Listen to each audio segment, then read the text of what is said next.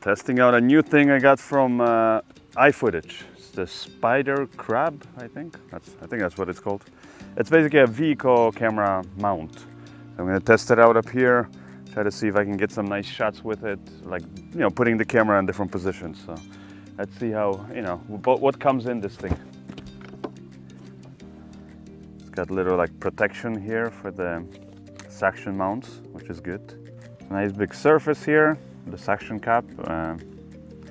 There's a pump I see, and it says max 30 kilograms. Check every 4 hours, I guess, in case the air starts leaking. Oh, this is kind of cool. So this releases the 3/8, I guess, threaded screw. And then if you don't need it, if you're gonna thread one in here, then yeah, then you can put it back in, which is good. But what else we got here?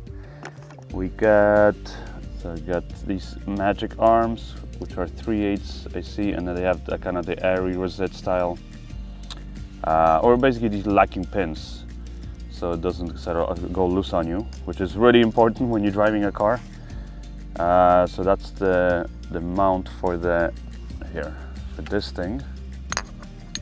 So that's kind of cool that it's included, and we got some safety lines. So I'm thinking I'll attach maybe one here, and then maybe one up there or something to kind of get 3 points of contact, because I want to first get the sort of a shot looking through the window of me driving, basically.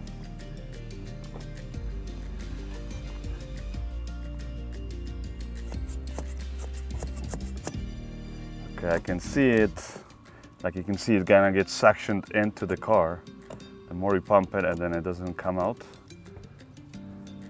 So basically the idea is, with most of these, is that you're pumping it, but actually, well, you're not pumping it. You're pumping out the air that's basically in the little cap. So as I'm doing it, you should be able to see it basically gets sort of sucked in towards the car, because there it creates a vacuum, right? So that's essentially what's holding it. So you see now, pump doesn't move because there's really, you know, no air left in there. But that's why it says check every 4 hours, because you know, if the air starts leaking in through one of the corners or something, then eventually this will just let go. Okay, right now seems solid.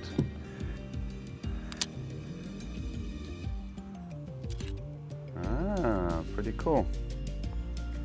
So this is like a really neat quick release system. So it lets you take out the 3/8 screw here.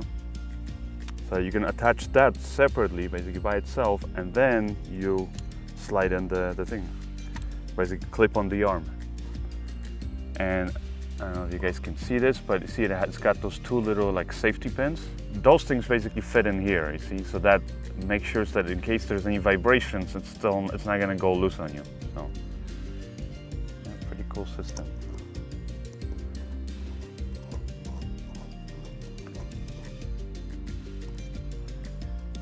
So I'm just gonna do this like that without any tools, and then you just take this thing. There, okay. And yeah, that holds it. I can adjust the arm. Now this whole system allows me to basically set this up without any tools, just by using, you know, the things that they have built in, and it's really good, because, you know, most of these that I've put together in the past, you gotta have different Allen keys, you know, basically different tools, so you can adjust it and all that stuff. So far I didn't need one. So let me attach the other arm.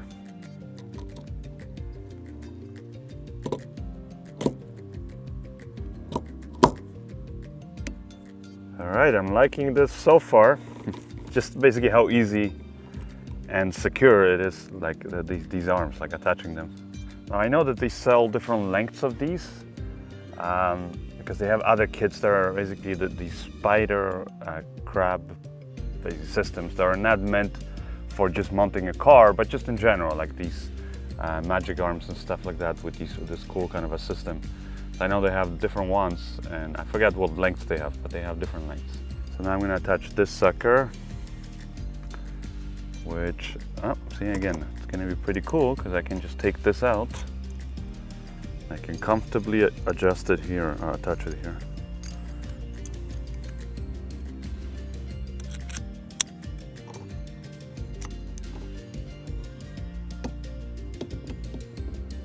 And one of the things I really like is that they have this sort of again quick release system for the ball head, so that you can adjust, you know, the levels and stuff. But if you want to take it out of the coupler here, it's very easy because you don't have to unthread it all the way. You just basically press this button. If you want to let go of it now, you don't have to unthread the whole thing. You can just press this and the whole screw comes out. So you see how quick it is to adjust that. Now, as you can see here, this movement is not from like any of these parts. They're actually all holding very solid. I don't know if you can see, but it's the car. You can actually see the metal on the car, right? It's very thin. Is actually shaking. Obviously, when you're driving, you're always going to get some vibrations like that. Now, if I attach a third point here, it will stabilize it a bit more. So maybe let me try that actually. I'm going to use one up here again, like a third arm to just add 3 points of contact, but I'm going to attach one on the roof and I'll use one of the pulleys to tighten that. Another thing I just realized is that it has 3/8, because this has basically 3/8 and a quarter 20 threads on this. Well, this thing actually, each one of these pieces that, you know, go into any of these magic arms, they also have 3/8, but then you push it down and you can literally convert it that easily into quarter 20, which is genius because it allows you again to attach it, you know, in this case I can obviously attach it, but if you wanted to attach it to some other accessories or things like that that have different sizes, then again, you don't have to look for the, you know, different screw or replace it and then get it last. You just attach this directly. I just realized, see, up here, I would want it to be longer, so I want this attached like this. And actually, they do have threads here on the side, and they both have those locking pins, and they're both the quarter 20 and 3/8, which is good.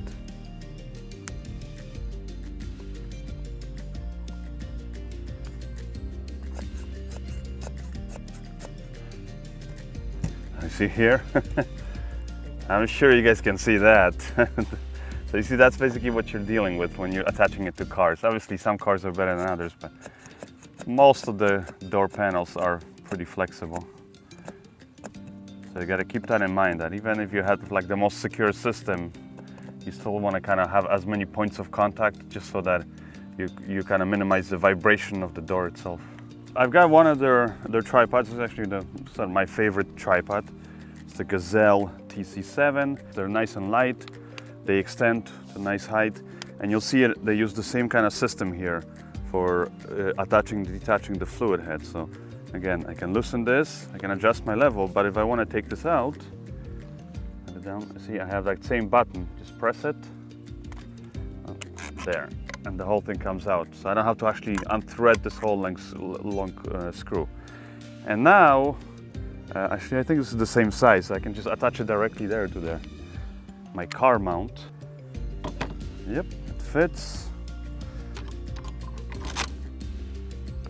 And obviously, I mean, it's a standard ball head. This is what is it, 75 mil. So you can attach obviously any other tripod fluid head that you have, but if you have if you happen to have the one from iFootage, it just works that much faster. Now I can put my camera here. I'm putting the Pocket 4K. Oh, okay. So they give you these little things. They're quarter 20, so you can attach it, I guess, anywhere here for basically attaching the strap. So just anywhere on top of the car, I guess, should be a good spot. And I want to make sure that's pointing down to where the camera is.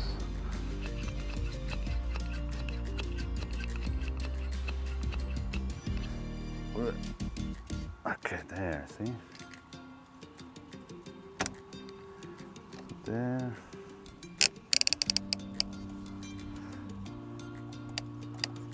Leave it like that. I can even tie it here on the mirror, the excess, so that in case this whole thing goes loose, I shouldn't lose the camera this way. Now, one thing you want to keep in mind, and this is like early on when I was starting in films, I remember the first time I was setting up a car rig, is you always gotta make sure that there's another way for the passenger to actually access the car, or whoever you're filming. Hit record. Let's go for a ride.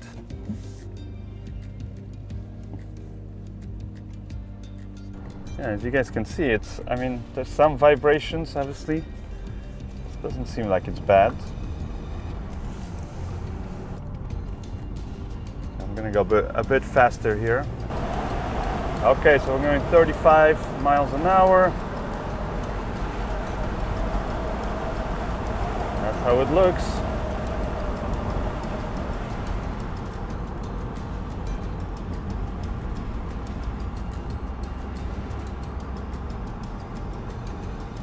Whoa, we got birds on the street here. Come on, buddies, get out of the way.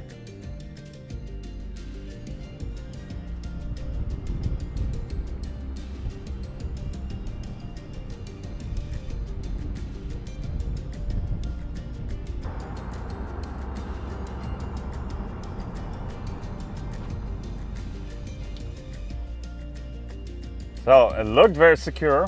So hopefully the camera wasn't shaking too much. Actually, when I did glance a few times, I didn't see any shaking. And again, this is packet 4K with no image body stabilization, so we'll be able to see exactly how that looks basically without any of that. But again, keep in mind that if you have some, well, like most cameras these days that have in-body image stabilization and on top of that a stabilized lens and all that stuff, then you know you can also stabilize that even further. But okay, let me get out and let me switch the angle to another basically side. Maybe I'll do one just sort of looking forward and let's see how quickly I can set that up.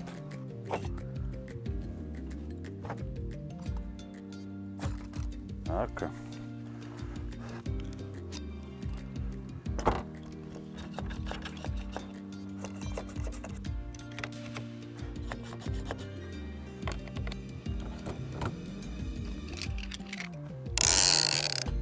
This is when I really wish this camera had a flip out screen.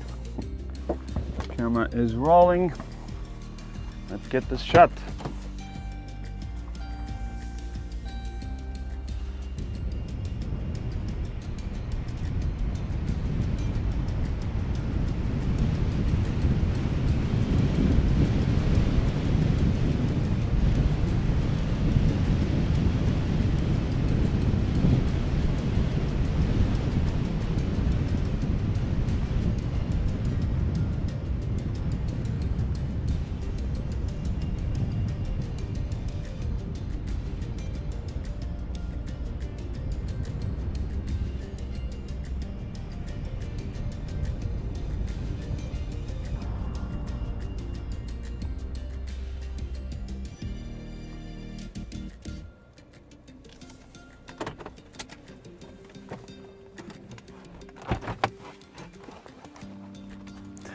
So, looks like it works. At least at this time, the camera didn't fall off. So I don't know how long, I didn't have the timer on this time, so I don't know exactly how long the reset up took, but I mean, it couldn't have been more than 5 minutes. As you can see, you can attach it in a lot of different positions. Obviously, you can use it not just on a car, you can use it in other scenarios too. Anywhere you have a surface where it's smooth enough where the suction cups are gonna work. And otherwise, yeah, I mean, I do like some of those little innovative things they have, like the little threads that go from 1/4 to 3/8, and you don't need any tools. Like the whole thing, you know, attaches, assembles, disassembles without the use of any tools. I also like the fact that it already uses, you know, a lot of the industry standard equipment, like for attaching your fluid head. But if you're using the one from iFootage, it works even better, even quicker. I like those little snap-on kind of attachments for the magic arms. So now that I know how fast and actually how secure these are, I'm gonna get more of these magic arms, just basically different lengths, because sometimes, I mean, just for other things might be useful. But yeah, right now I'm really happy with this. First time I used it, and I own way too many of these camera rigs already. You've seen me probably do a bunch of videos about these, but this is the latest one, and yeah, I gotta say it's best one so far. I'm gonna do a follow-up video, because one thing I did notice about some of these systems is that with time, the suction mounts, like the rubber on it gets something, I don't know what it is, but it just becomes more and more stiff, and then the suction mounts basically just don't work. Like I had one from, I think it was Chemtree, it was like this cheapo one from India that I got, and the problem was that like it worked perfectly, but after like a few years I noticed that the rubber got so stiff and then it just did not provide good suction. So that's definitely one thing to keep an eye out. So if I notice anything, I'll do an update, I'll let you guys know. But so far, like with any of the iFootage products, I haven't had any problems in like sort of long-term usage. So anyways, that's it for this video. Hopefully you guys enjoyed it. If you did, as always, let me know in the comment section below. And if you haven't already, make sure you head on over to my website at tomantosfilms.com. And while you're there, subscribe to my newsletter. That's it for this one. I'll see you in the next one. Bye.